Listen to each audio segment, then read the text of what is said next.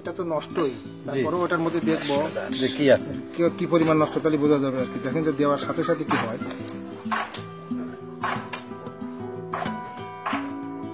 কি নষ্ট হয়েছে বাচ্চাদের।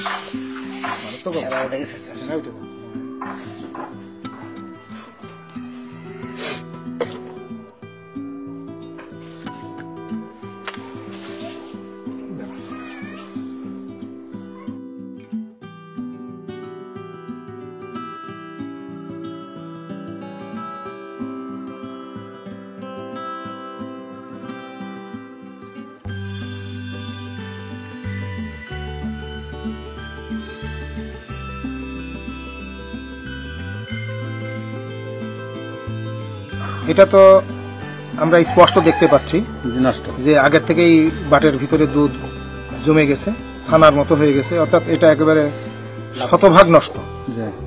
আচ্ছা, আর অন্যান্য বাটগুলির দুধের ভিতরে এটা তো পেছনের বাম পাশের বাটের দুধ, এটাও দেখেন ঘন কিছু হয়েছে, কাশপুটা বা কপের মতো হয়ে গেছে। তার মানে এইটাকে আমরা ধরে নিব এটা হলো 2 পজিটিভ।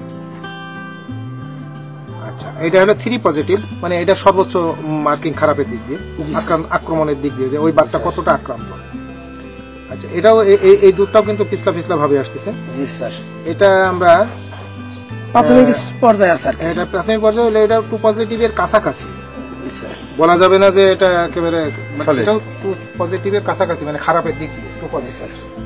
আর এটা হলো 1 পজিটিভ, মানে সব থেকে বেশি খারাপ হলো সামনের বাম পাশেরটা, তারপরে পেছনের বাম পাশেরটা হলো তার একটু নিচেই, তারপরে হলো সামনের ডান পাশেরটা হলো, তারপরে সেটাও আক্রান্ত, এবং পেছনের ডান পাশেরটাও আক্রান্ত।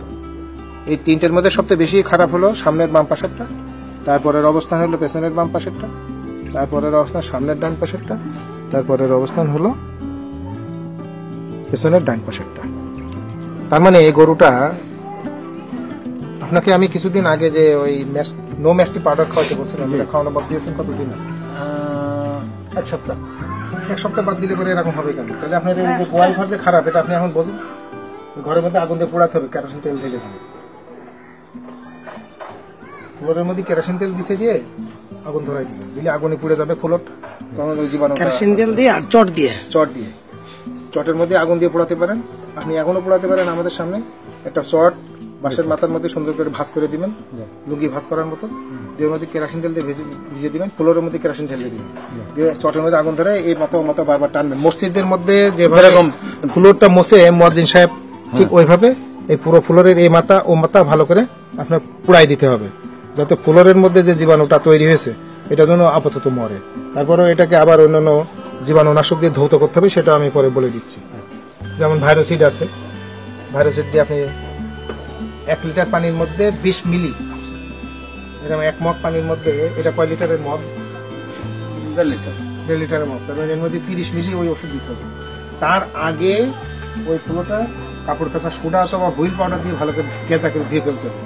সবশেষে এটা ঘন করে ওইভাবে গুলে স্প্রে করে দিতে হবে, দিয়ে কয়েক ঘন্টা রেখে দিতে হবে, গরুগুলো বাইরে রাখতে হবে। তাহলে আপনি এখানে গরুগুলো যেভাবে আক্রমণ শুরু হয়েছে, আপনি দুধ পাবেন না, গরুর সাথে নষ্ট হয়ে যাবে। এটা কত খারাপ হয়েছে দেখছেন? এই জন্যই তো স্যার ভয় পাই গেছি, হয়তো পাওয়ার কথা। আমি তো নিজেই, আমি তো এই জন্য ট্যাবলেট খাবেন, কিন্তু তখনই আমি না ট্যাবলেট খাওয়ার জন্য স্যারে আসুন।